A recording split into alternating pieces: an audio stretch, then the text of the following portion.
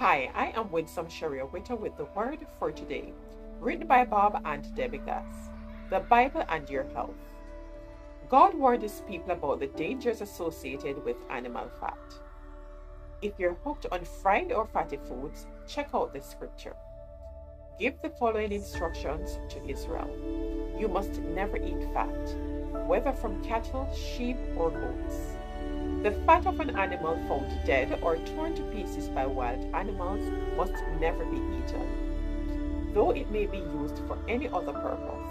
Leviticus 7:23-24. While polyunsaturated and monounsaturated fats found mostly in plant-based foods and oils promote dietary health, the kinds of fat in many of the foods we eat are saturated and trans fats, which raise dietary cholesterol, a major risk factor for coronary disease, which leads to stroke and heart attacks.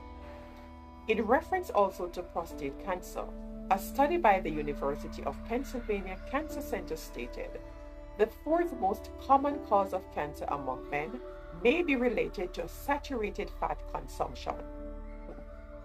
God also gave his people laws of hygiene. 7 days after the man gets well, he will be considered clean if he washes his clothes and takes a bath in spring water. Leviticus 15:13.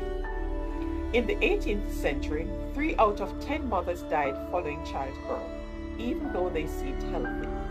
Why? Because back then, doctors routinely examined the bodies of corpses, then, without washing their hands, moved on to the maternity ward where they examined expectant mothers. Microscopic disease was unknown until 1845, when Ignaz Semmelweis, a Viennese doctor dubbed the savior of mothers, introduced hand washing in running water with chlorinated lime solution, and the death rate from childbed fever plummeted. Bottom line, living by the principles of Scripture can help keep you healthy.